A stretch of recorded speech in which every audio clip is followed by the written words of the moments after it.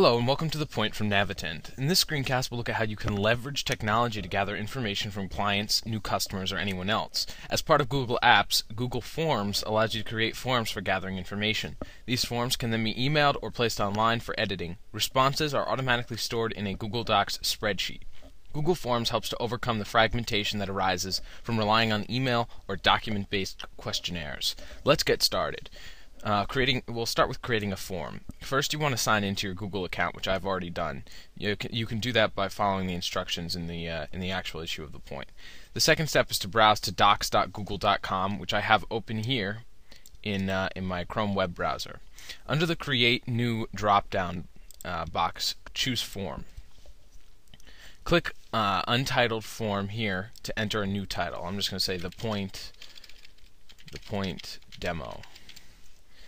Here you can place any text that you want to just convey to people when they're filling out your form. This will be before any of the questions.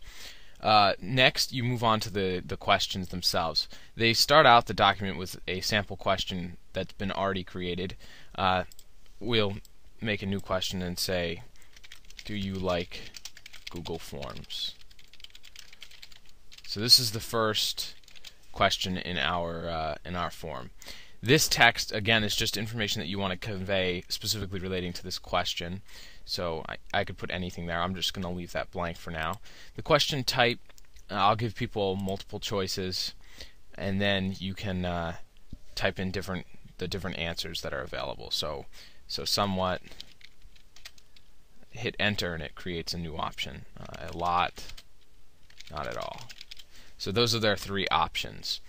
Now, if this question is required, if I need them to fill this out on the form, then I can check this checkbox, make this a required question, and you click Done. It creates the question.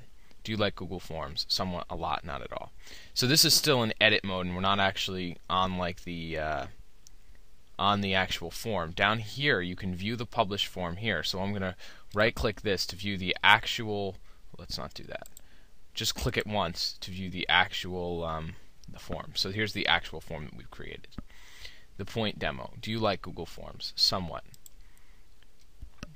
Sample question 2 is the other question that was created here automatically, which I'm going to delete from my form. I just want to ask that one question.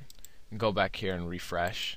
This is the actual live form, and you can see the question has removed. Now I'm going to fill out as somewhat and submit. Now my response has been recorded, but where has that response been recorded? If I go back to the Google Docs page, I can see that this new spreadsheet was automatically created with the same name as my form. Click that, and I'm brought to the sheet which actually shows all the responses. So here I received a response today, the 15th, at 5:08. I believe that's Pacific Standard Time. And it says, do you like Google Forms, which was my question, and my answer, which was somewhat. If I wanted to make this more useful, I could add another question, perhaps a text question that asks, what is your name, so that we know who responded.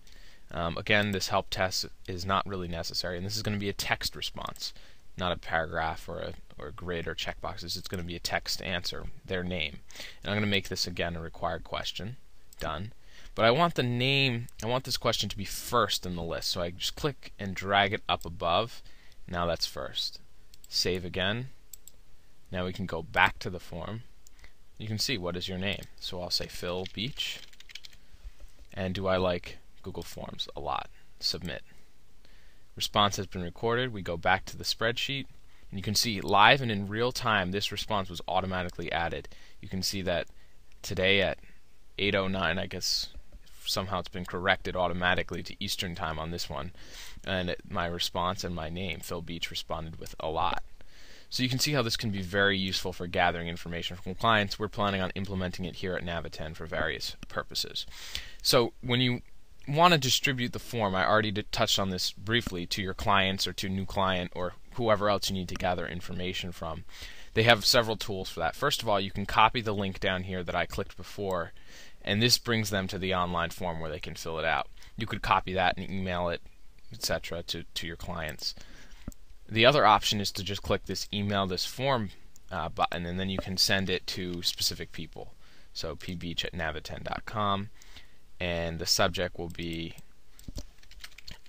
check out my form from Google Forms.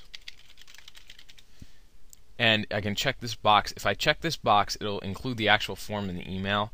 Most likely they're not going to be able to fill it out in the email, but it'll show the questions that they can be anticipating, and then it'll include a link, the same link here, to go to the online form and fill it out. If you uncheck this, the email will just contain that link. And then you hit send, and there you go. I've sent a request to fill out this form to a client.